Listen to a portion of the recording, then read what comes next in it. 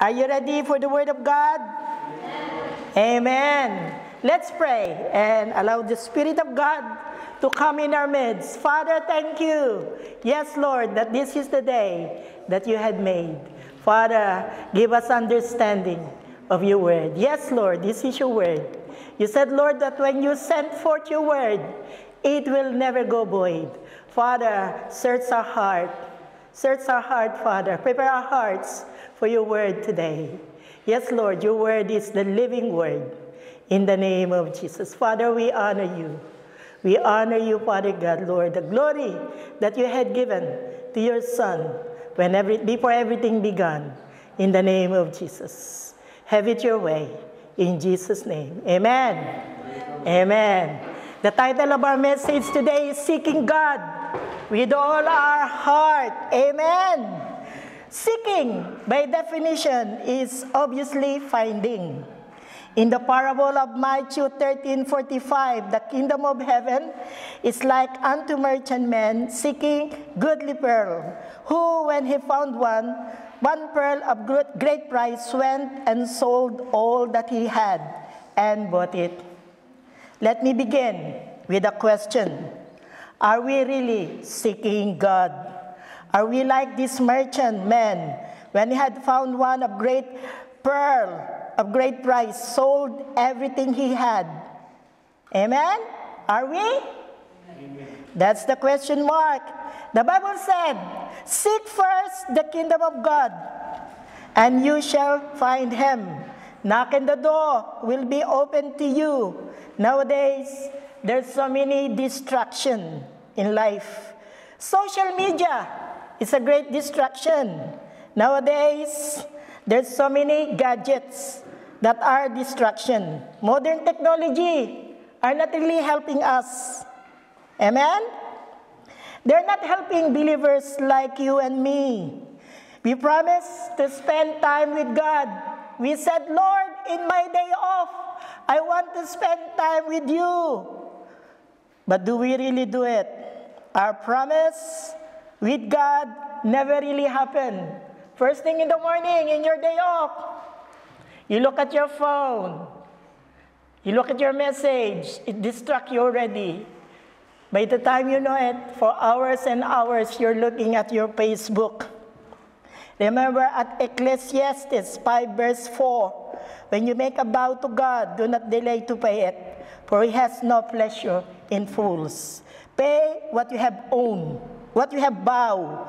Promises are not meant to be broken, especially when you promise that to God.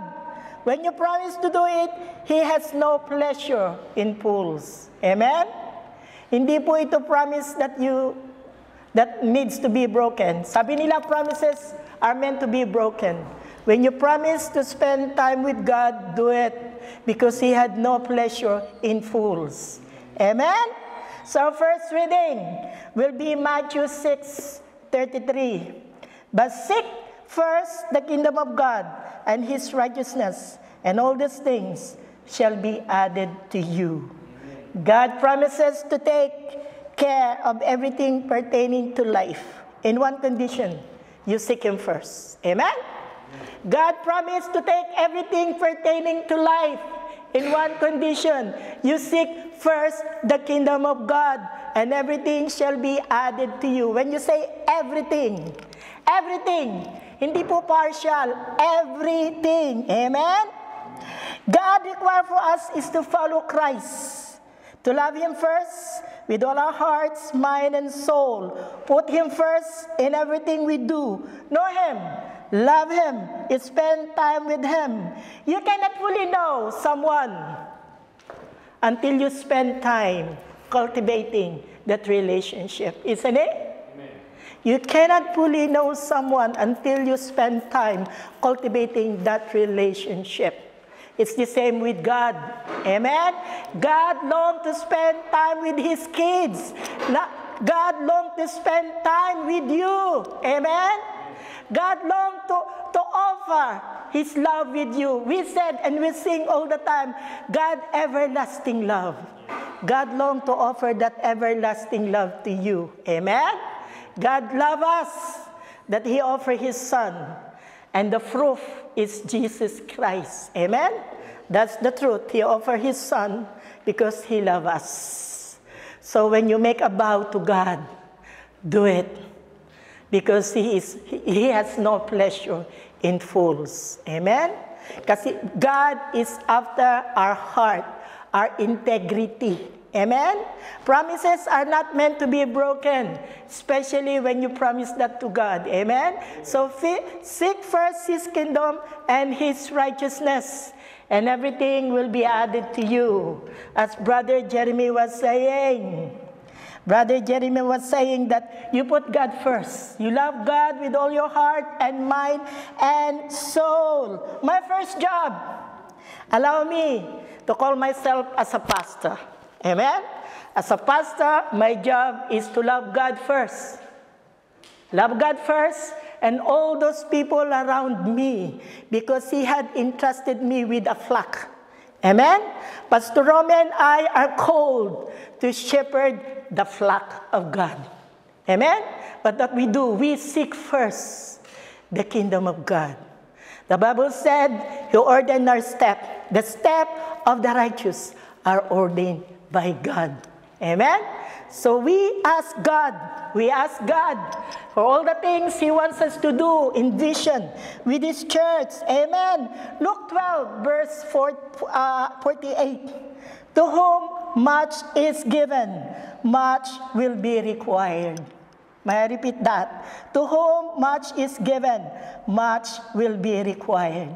I never wanted to stand in the pulpit. You know why? Because everything God gave it to you, God will require something back. Amen? We are responsible of what we are teaching his people. Amen? So when we aim to be a teacher, we ask God, Lord, am I really called for this? Because much is required for us. God wants us to fully know his calling in our lives. Amen? Hallelujah. Amen. To whom much is given, much will be required. If you heard this line of wisdom, we know it means we had held responsible for what we have. We have been blessed with talent, wealth, knowledge, time, and like. It is expected that it will benefit others. Amen? If we are blessed with talent, wealth, and all that likes, we are expected to benefit others. Amen? God is expecting us to benefit others. When you're blessed, you are to bless others. Amen? Hindi po natin sasarilinin. We cannot keep it for ourselves. We need others to know so that it will benefit others. Amen? We are not alone in this calling. God called us so that it will benefit others. All our teaching will benefit others. Amen? Hallelujah. Deuteronomy 4:29. But there you seek the Lord your God, and you'll find him if you seek him with all your heart. Amen? But there you will seek the Lord your God, and you'll find him if you seek him with all your heart, with all your soul. Find a place where there is no noise and distraction. Silence your phone where there is only Bible, you and God. At work, I silence my phone because when it rings, I cannot help but answering it. But I'm working. But if you want to be alone with God, silence your phone, where there is only you, God, and the Bible. Amen? When you talk to God, he will talk back to you. Spend time in prayer and meditation. Recall your past victory. If we're not God, you were in trouble. Many times people want me out of the business. But if we are not God, I am already out. You see? If it were not God, I'm already dead. You know why? I worked in Lebanon for 7 years in civil war. If it were not God, I'm already dead. You see? Recall your past victory where God sent you, where God give you victory in the name of Jesus. Amen? And begin to find Him back in your heart. You know, God is grieved because we're forgetting our first love. Amen? God is grieved because we are forgetting our first love. They said first love never die. Our passion for God should never die. Our fire for God should keep on burning. So our aim in spending time with God is to seek His face. Amen? To seek His face, to seek His heart and soul, making sure our salvation is still secured. The Bible said, work out our salvation with fear and trembling. We had to ask ourselves, is our salvation still secured? Is our soul still healthy? We need to have that spiritual inventory. That's the idea of spending time. That's the idea of seeking God with all our hearts, mind, and soul. Amen? It's for us. It's not for God. It's for us. That we can know and we can be assured that our salvation is still secured. Amen? Hallelujah. Hallelujah. Spending time with God is healthy because you want to spend time with the one you love. Amen? Romans 8, verse 1. This is the reason why a lot of us are hesitant in coming in the throne of grace. Romans 8, verse 1. There is therefore no condemnation to those who are in Christ Jesus, who do not walk according to the flesh, but according to the Spirit. There is therefore no condemnation to those who are in Christ Jesus. Amen? Most Christians is still feeling condemned for their past sin and feel unworthy to come in the throne of grace. We're missing the profound truth that when God forgives us, He never remembers our sin anymore. God is not dirt digger. God is a gold digger. Amen? God is not a dirt digger, but God is a gold digger. When I mean dirt digger, it means we feel condemned. We think that we cannot come to God because of our past sin. We keep recalling in our mind the things we done. But God is not a dirt digger. God is a gold digger. There is gold in every child of God. Amen?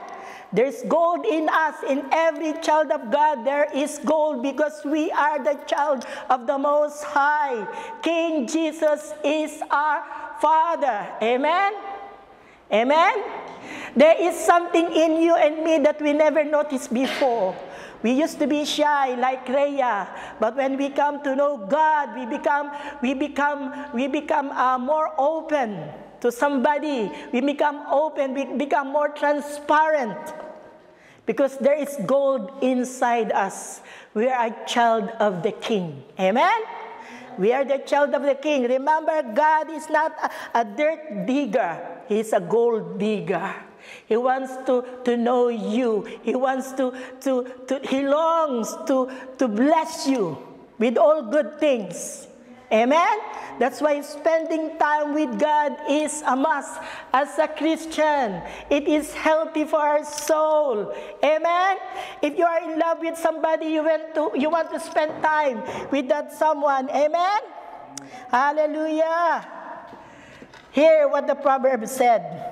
Proverbs 8, verse 17. I love those who love me, and those who seek me diligently will find me. Amen? I love those who love me. I'm sure all of us experience love. Amen? L-O-V-E. When we are in love, we can't wait to see that person. Isn't it? We can't wait to spend time with that person. God is the same. He longs to spend time with His kids. You know, our dad had sense of humor. He even said that laughter is the best medicine. It heals our soul. He longed to express Himself to you. He longed to fill your heart with joy. He longed to tell you that He loves you with everlasting love. At hindi ito pambobola. Hindi po ito pambobola. When He said He loves you with everlasting love, it is true. He's not kidding. Hindi po siya nagpapa-impress sa isang dalaga, but He loves you with everlasting love.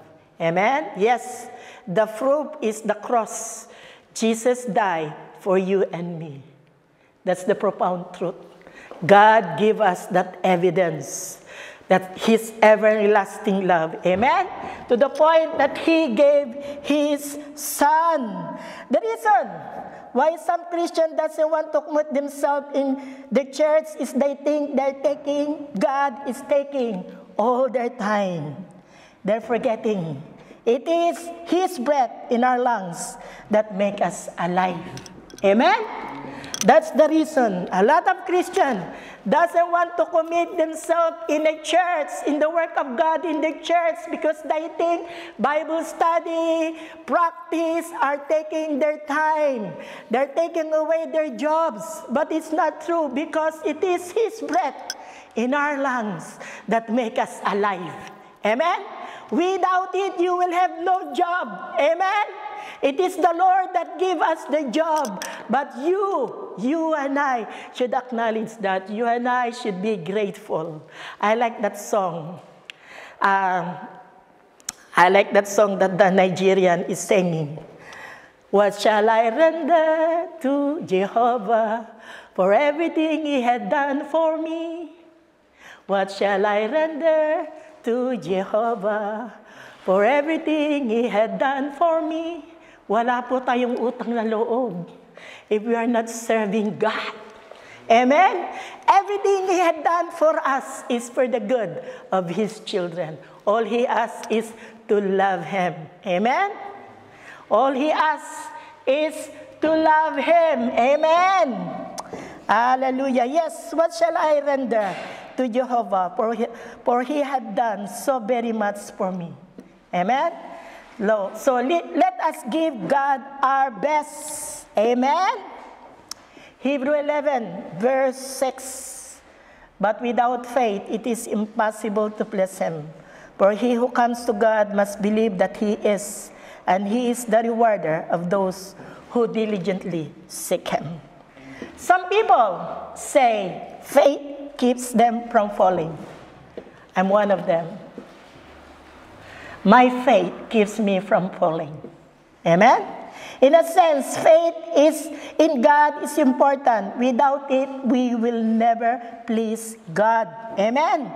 We should have a faith like a child, because God said if we believe in our heart, He will do it. Amen? Hallelujah. The promises of God is yes and amen. The promises of God is yes. Not that I will think about it. Not that, oh, maybe. God never say maybe. God never say I will think about it. The promises of God is yes and amen. For the glory of God. Amen? For the glory of God. Amen? Some of us are doubting the promises of God. Amen? If we doubt, then we will never have anything. The key is seek first His face and hands, not His hands only to bless you. Amen? Because He is the rewarder of those who diligently seek Him. That's the key. Seek His face, not His hands only to bless you. When you seek His face, He won't forget to add everything. Everything will be a bonus. Amen? Like John was saying, he didn't look for a job. The job looked for him.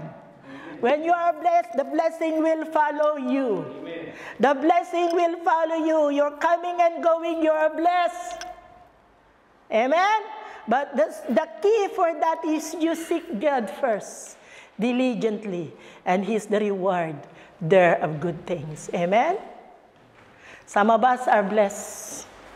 Blessed, blessed, blessed. Amen? Yes. He didn't look for a job. The job follow him. It's a blessing. Amen? This family are so blessed. 3 firstborn. in the family. Amen. At the age of 23, they can purchase a home. Amen. All the family is going to work. Amen. Aren't you blessed? Amen. So keep serving God. Keep seeking His face. The next is Rhea. Amen. Amen. You will be so blessed. Amen. Jeremiah 29 verse 12. Then you will call upon me. Go and pray to me, and I will listen to you. And you will seek me and find me. When you search for me with all your heart, you will be found by you. I will be found by you, says the Lord, and I will bring you back from your captivity. I will gather you from all the nation and from all the place where I have driven you, says the Lord. I will bring you to the place from which I caused you to be carried captive. What a beautiful verse. Amen. What a beautiful verse. Then you will call upon me and pray for me, and I will listen to you. Awesome, awesome God. Wow. You talk, God listen. Isn't it good that when we are talking, God is listening? There are times, there are peoples that you talk, they don't listen to you, they ignore you. Amen? But when you're talking, when you're praying, God is listening. God is taking your request known to the Father. Amen? I notice at work, I talk, Sean doesn't listen. And even said to Romy, take her with you. See? But God is different. When you talk to God, He listens. He takes your request known to the Father. Amen? What an awesome, awesome God. Why? Because you are important. You are His kids. Amen? You are the children of the Most High. Amen? Hindi lang po tayo royalty. We belong to the King of Kings, to the Lord of Lords. He is our Father. Amen. But you need to search Him with all your heart. And God promised to give us back, bring us back from captivity. Our sin imprison us to do more for God. We come to the place where we shouldn't be. And we go to the place where we shouldn't go. We ignore the conviction of our heart because we want to do things our way. You know why David fall? Why King David fall in the first place? He stayed at home instead of going to war. When he went to the balcony and found Bathsheba having a bath, he lusted after her. God bring back David from captivity, the famous adulterer and a murderer, because he touches the heart of God. His name was, he was named after God's heart. In spite of flaws and mistake, he worshiped and adored God. Amen? Let us see David's prayer. I love this prayer. Psalm 51 verse 10 and 12. Create in me a clean heart, O God, and renew a steadfast spirit within me. Do not cast me away from your presence. Do not take your Holy Spirit from me. Restore to me the joy of your salvation. Uphold me by your generous spirit. This is the prayer of King David. No wonder he was named after God's heart. Allow me to repeat it. Create in me a clean heart, O God, and renew the steadfast spirit within me. Do not cast me away from your presence. Do not take your Holy Spirit from me. Restore to me the joy of your salvation and uphold me with your generous spirit. Create in me a clean heart. Wow, wow, wow. This should be our prayer, and renew the steadfast spirit within me. You know, Satan will rob your joy if you have unconfessed sin. Do you know that? Satan will rob your joy if you have unconfessed sin. It took David ages until God sent Nathan, the prophet Nathan, so that David can own up to God. The Bible says if we confess our sin, He is just to forgive and cleanse us from all unrighteousness. Amen. It grieves the Holy Spirit if we are living and continue sinning. Amen. Do we hear that? It grieves the Holy Spirit if we are living and continue sinning. We are redeemed by the blood of the Lamb. We are washed by the blood of Jesus that restore us to experience the joy of salvation again. None of us can say we never make a mistake, because that's not true. Somehow, somewhere, we make a decision that we are not proud of. Then we can cry out to God to uphold us with His generous Spirit. God never breaks us. Amen? Allow me to say that again. God never breaks us. He restores us. He restores our soul. He restores our body. Amen? He heals us. Amen?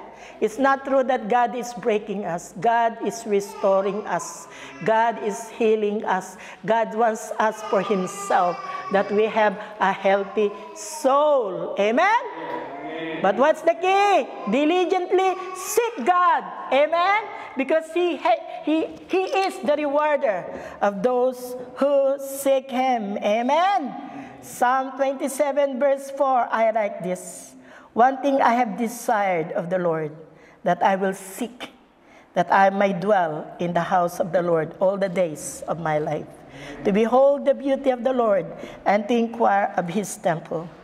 No wonder, in spite of his flaws and shortcomings, God named David a man after His heart. He truly desired God and seek Him. It was David's earnest prayer. One thing I have desired of the Lord, that I will seek after that I may dwell in the house of the Lord. Amen? All the days of my life. That is the desire of David, that he will seek the Lord. Amen? That he will dwell in the house of the Lord all the days of his life. There are many that pray David's word, but not David's heart. Amen? Marami pong nagpe-pray like David, but their hearts are far away from God. Amen? They just words that meant nothing. But you know, God judges the heart. God judges the heart, the desire of our heart, because He knows above all else, our heart is deceitful. Amen? And only God can know the heart of men. The psalmist is a cry for ultimate declaration of the greatness of God and trust in protection He provides. Amen? David fought a fight through all his life against raging battles of sin in the world, the flesh, and the devil. And he wrote Psalms 27, to encourage himself in the Lord in the midst of the battle. All of us, makikibaka po tayo sa buhay. All of us will struggle in life until we reach our ultimate destination. What do? We trust God. The psalmist David wrote Psalm 27 to encourage him to stay in the Lord. Amen? For protection. Amen? And for restoration. That's what we need to do to be like David, a man after his heart. Amen? Yes, many people pray that word, pray that prayer, but their heart is far from God. Amen? Their heart is far from God. Words are cheap. Cheap po ang salita natin. It meant nothing if you don't do it. Amen? Remember, God had no pleasure in fools. Amen? Psalm 105, verse 4 and 5. Seek the Lord and His strength. Seek His face forevermore. Remember His marvelous work which He had done, His wonders and the judgment of His mouth. Seeking the Lord means seeking His presence. Presence is common translation of the Hebrew word face. Literally, we are to seek His face. To be before His face is to be before His presence. The Bible says, in the presence of the Lord, there is fullness of joy. Amen? In the presence of the Lord, there is fullness of joy. Amen? But aren't His children always His presence? It is yes and no. Yes, in two senses. First, in a sense that God is omnipresent, and therefore always near everything and everyone. He holds everything in His being. His power is ever present in sustaining and governing all things. Second, yes, He is always present with His children in a sense of His covenant, committed to always stand by us and work for us in turn everything for our good. Behold, I will always be with you till the end of time. Amen. God is committed to stand with us. Amen. To stand with us because He wants us. Amen. He wants His children. And He is our guide till the end. Amen. That's why our aim is to seek God first with all our heart. Amen. With all our heart. John 14 verse 7. If you had known me, you have known my Father also. And from now on, you know Him and had seen Him. All these things, although not always bad, can be used to tempt and persuade you to chase after something rather than life in Christ. Sometimes temptation is obvious and in your face, but other times it might be packaged and disguised as something that can be justified because of our emotion and feelings. Regardless of what and who is tempting you, the reality and importance of needing to guard our heart remain the same. We live in a world where Jesus will never be accepted because He was never meant to be. If you are not chasing Jesus, then you are ultimately chasing death. Amen. May I repeat that? If you are not chasing Jesus, then you are ultimately chasing death.